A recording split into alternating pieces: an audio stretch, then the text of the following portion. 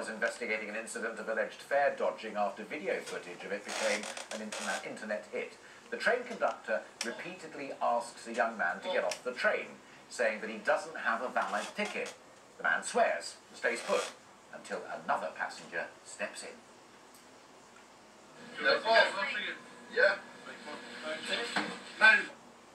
So, the alleged ticket dodger is propelled off the train, followed by applause from fellow passengers. Scotrail says its staff are trained in conflict management, and they expect members of the public to take matters into their own hands. But he did. I'm back with Mary with the news at 6:30, but from everyone here, bye-bye and have a great afternoon. Bye-bye.